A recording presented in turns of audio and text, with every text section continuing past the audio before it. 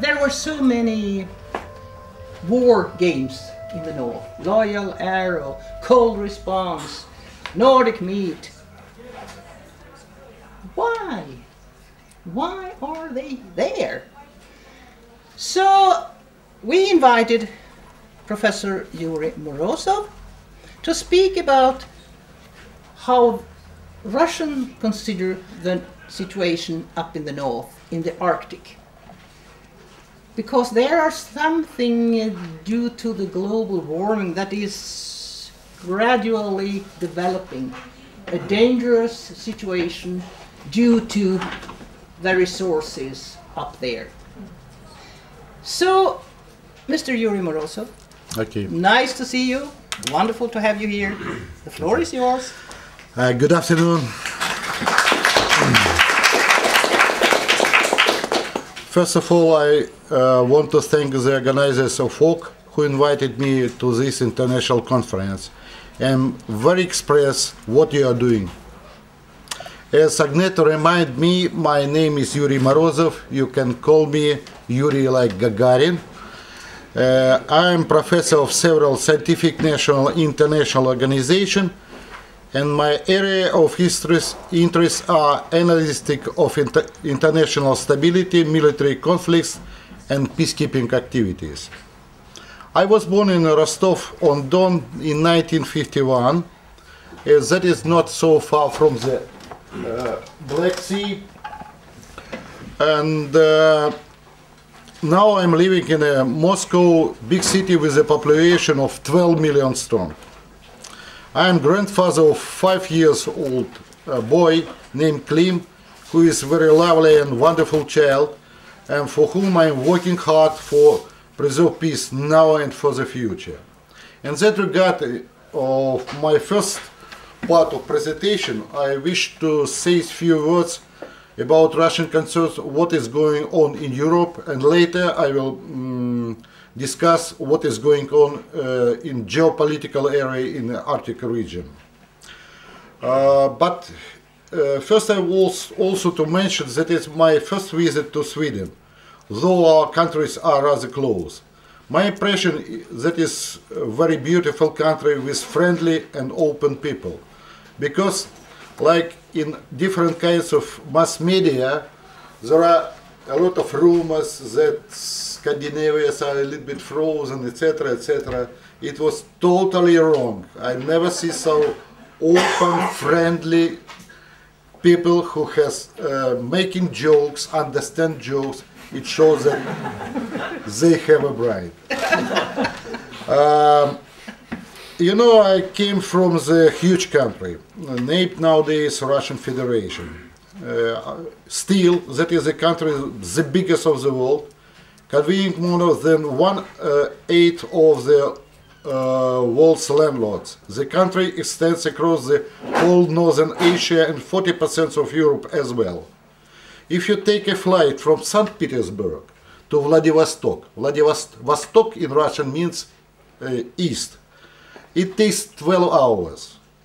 That is what? It takes flight from here to New York and you are still in the same country. In many ways, Russia and Sweden are similar. Your country, like mine, has forests, mountains, big green fields, and we are both people with about the same aspiration, and we have a common history. You know that this autumn, this August will be the 200th anniversary of the last Russian-Swedish war.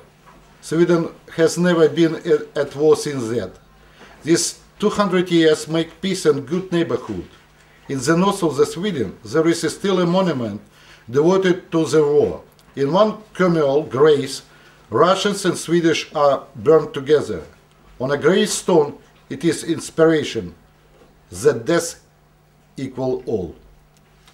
Russia is, you know, Russia is a rich country, not only by oil and gas, but other resources. It also has the world's largest forest resources, and its lakes contain approximately 1/4 of the world's fresh water. You know, that is another problem which will be covered the world in the near future. And many countries has been interested in invading Russia to get hold of these riches. Some examples, as you know, Genghis Khan, Mongolian Imperator, Karl XII, Sweden, Napoleon, ethnic coalition, Hitler, etc. The fact that the Europe and US lack of oil and gas resources has made Russia even more important in the modern time. I was born only 6 years after the Second World War. In Russia we call Great Patriotic War.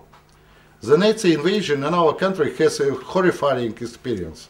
We lost 27 million people, 3 times the whole population of Sweden. 25 million were made homeless. In 1945 our country was in ashes, in ruins. In every family there are still grievances of loss of a family member. Every year on May 9th we celebrate the victory over Nazis. There is an important tradition of our country. Then when a couple got married, they pay a visit to the war memorial. We have a lot of them in our country, and play their wedding bouquet in a horror of those who offered their life in the war against fascism. When the war was over, we had a hard time to build up all the bombed and burnt houses, schools, hospitals, railway station, power station, etc. Women were working hard to rebuild devastated cities and villages. After the war, there were only 31 million men and 53 million women over the age of 18. We were able to solve this problem, and we are proud of being able to restore our country. People had hopes for a peaceful future, and we wanted to use our resources in making life better for all of us. The terrible thing is that the West, who has been our alliance in defeating the Nazis, changed their policy. And you know the Cold War started.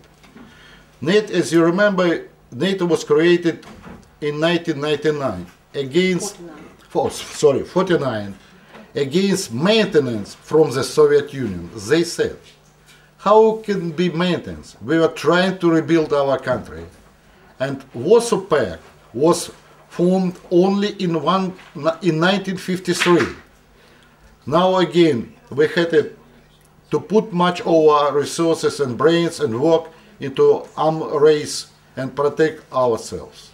The Cold was ended in 1989 and the Warsaw Pact was dissolved. But to our dismay, NATO prevailed and expanded. The alien forces will not move 1 inch to the east, said President Bush the elder to the President Gorbachev when they discussed the unification of the Germany. Germany's Chancellor Kohl and Britain's Prime Minister Major gave the same promises. And you all know what was happened. Russia is now almost totally surrounded by NATO alliance forces. The US has bases in Estonia, Latvia, Lithuania and Poland. They develop is a grave threat to the Russian national security. And now, how East and West trust each other after such tragedy? The war on Yugoslavia in 1999 was an example of how NATO was launching a war for human resources, as they said, and break up the country into small precedents which are completely accountable to the Western leaders. These actions were what many military analysts thought a referral for the breakup of Russia and conquering it. But before the US attack, this country's number of nuclear weapons has to be lowered. The US will never attack a country which has a certain number of nuclear weapons. See, for example, was the attack on Afghanistan, Iraq, on Libya. None of these countries has a possession of nuclear weapons. What is the most alarming for the Russia is installation of so-called national missile defense around Russia perimeter. I just say that is a warning signal for us, because Agneta in detail will explain what is going on. And now, you know, that is on debate European part of the national defense. These installations are said to be defensive system against missiles launched from Iran.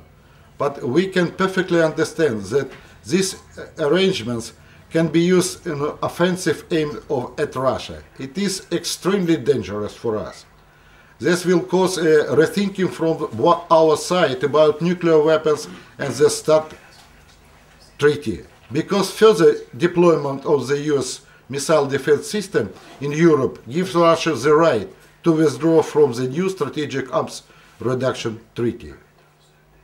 That is our concerns about situation in general in Europe and how it links to the nearest history, to our history.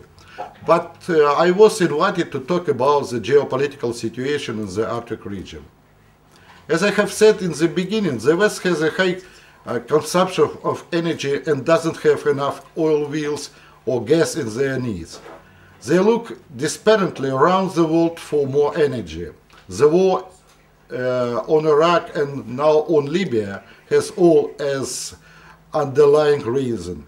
But the effects of invading these countries were, of course, humanitarian reasons. Now the West looks on the North for more energy. The Arctic region has an array of stock of hydrocarbons, but also convenient transcontinental sea and air routes. The US Geological Service estimates there are more than 20% of the world reserves of the hydrocarbons under the ice cap. The Arctic shelves can therefore become an important and even the basic source of the hydrocarbon raw materials in the world. There are also considerable deposits of various ores, including rare earth metals. Last but not least, the area holds the world's largest biodiversity, including concentration of more than 150 kinds of fish, some of which play an important role in the world fishing. The Arctic region is also an important military strategic value. Here it is a convenient position for launching ballistic missiles on also system for anti-missile defense, for early detection of the rocket attack and other elements of the system of strategic restraint which are important for national security.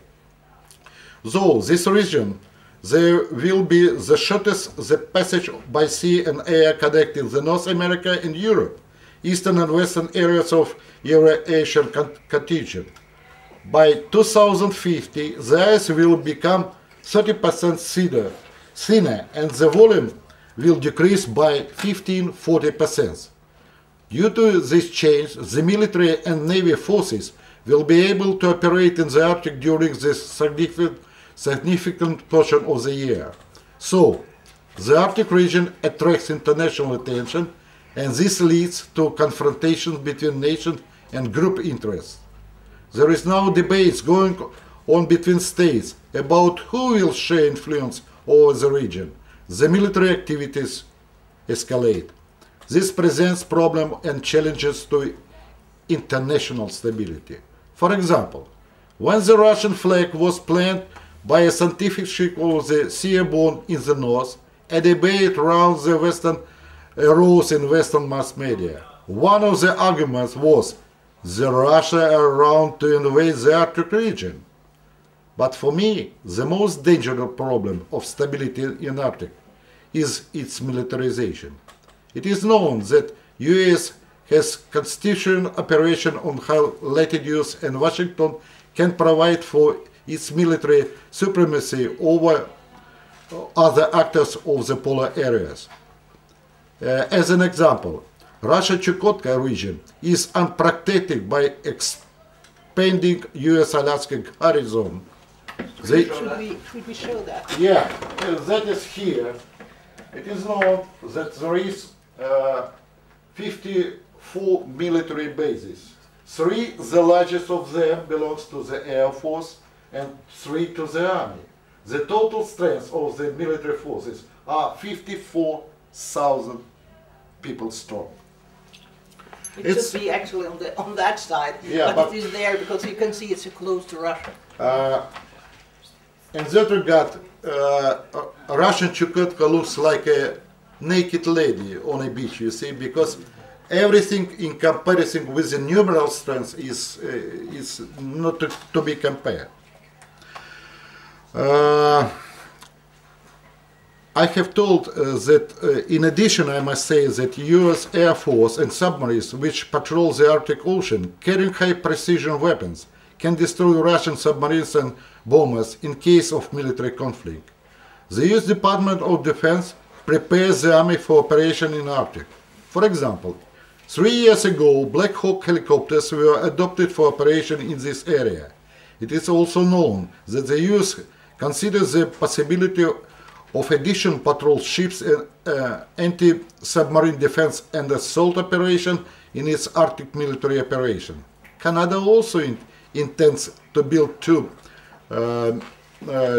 divisions with patrol ships that will be added to the 17 Canadian icebreakers already guarding its borders.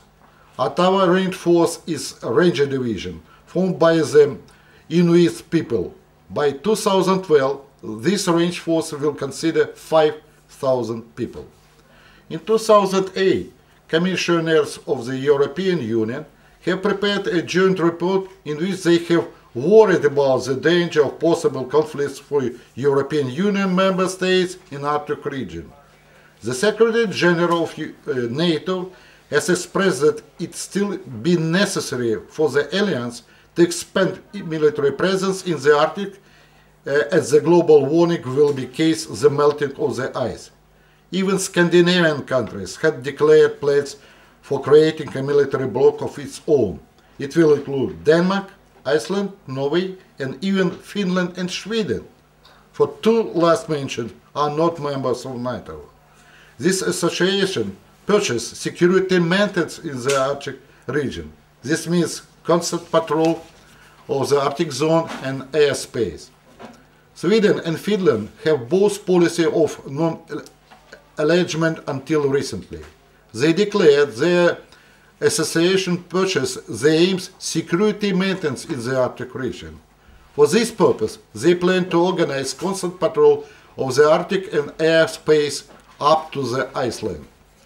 It is not clear, however, what interest Sweden and Finland have to join the Scandinavian bloc as they are not bounding the Arctic region.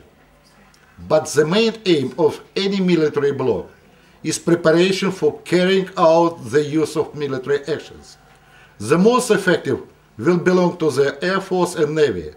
The total strength of the new Nordic bloc will be about 600 warships and boats plus 600 combat aircrafts. The Arctic orientation for the military bloc as well as orientation against Russia is obvious. So could you say again what's the name of this bloc or group? Well, I can explain. In London in January, David Cameron invited Norway, Sweden, Denmark, even the Baltic states, he didn't mention that, and the whole Nordic, including Iceland, to form a sort of a mini NATO. And it's very rare, it's very seldom discussed. But they have had several meetings, and Arctic is mentioned among why they have formed this, what they call it. They don't call it a mini NATO, it's the analysts who say it is a sort of a mini NATO. But it's going on, this Nordic bloc, to go around that Sweden and Finland are not NATO members. I will give you the proper name a little bit later. It's written in additional papers. So I will continue. Moscow still considers the expansion of NATO headed by the US as an error. The alliance military activism in Arctic is infringement of Russia's security. National interests on one part, West, are reached by means of the infringement of national interests of another part, Russia. Brussels calls to increase in NATO military presence in the Arctic. The mutual district is growing between Brussels and Moscow in the absence of accurate rules which could provide stability in the Arctic region with joint efforts. Under these constant contradictions, Russia plans to create a grouping of the armed forces in the Arctic region which will provide security for the Russian Federation Arctic zone in various military political conditions. So you see, first step are made by Western military bloc. And Russia had to be react. In that result, situation in the region are growing. Another step, another answer, and aggravation of tension will be steady and rapidly growing.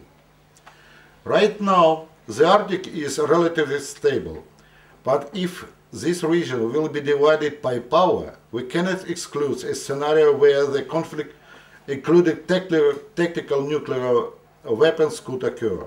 In addition to this scenario, the Arctic has additional Russian concerns.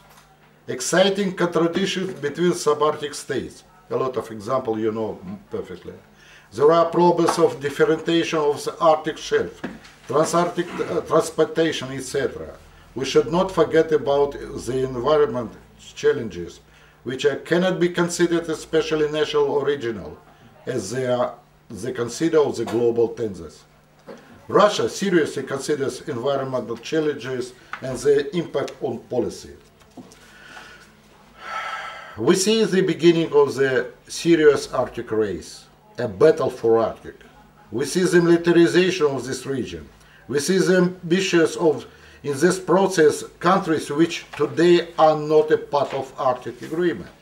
And who is the initiator of that process? As an example, in the US national strategy, central issues are the growing value of the Arctic region not only for the national economy, but for the military purpose. The main question is, who will be the main actor in that region? Who will take part in exploitation of the Arctic zone? As you know, we have an Arctic agreement. 8 countries are part of this agreement. The Russian Federation considers that the preconditions for military advantageous cooperation in the Arctic is the goal, based on already reached agreements. The preliminary goals of the international cooperation in the Arctic region can be international legal registration of borders of possession of the region according to the United Nations Convention on Marine Law of 1982. Maintenance of peace and stability in the region, based on the decision of nature protection and other problems in Arctic zone with joint efforts.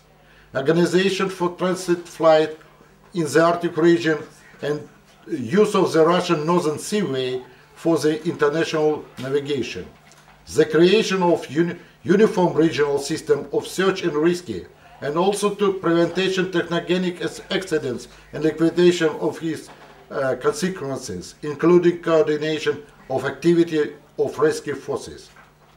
According to a survey of Uppsala University, there are 17 military conflicts on our planet. They are connected to struggle for independence or to the struggle for the natural resources. The most cases this conflict involves states which rich energy resources, which Western countries need to their economy. Too many of these scenarios have a direct reaction to NATO led by US reactionary forces. In many of these scenarios, Russia will be involved if they want or not. The conflicts of today are far from Scandinavia, except for the Arctic region. But the consequences are not told to the public. The modern world is rapidly globalized, and there is no place where we can say we are safe.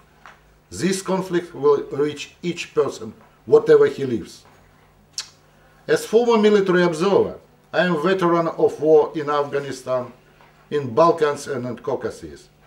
I have experience of NATO's so-called peaceful military activities in the Balkans and Georgia. I hope that nobody, any one of you, will have the terrible experience of the future of receiving a letter which tells that one of your relatives is dead in war. Therefore, as a peacekeeper, as a grandfather, as a military analyst, I argue the participation of the conference to join efforts to stop military preparation at national and international level and not to permit that any conflict is solved by war. It must be the prime mission as citizens of the earth. We should not allow Arctic to become another hotspot on our globe. And what shall be done in such alarm situation? We must try together to find the answers. That is why our conference is so important. Thanks again for arriving and thank you for your attention.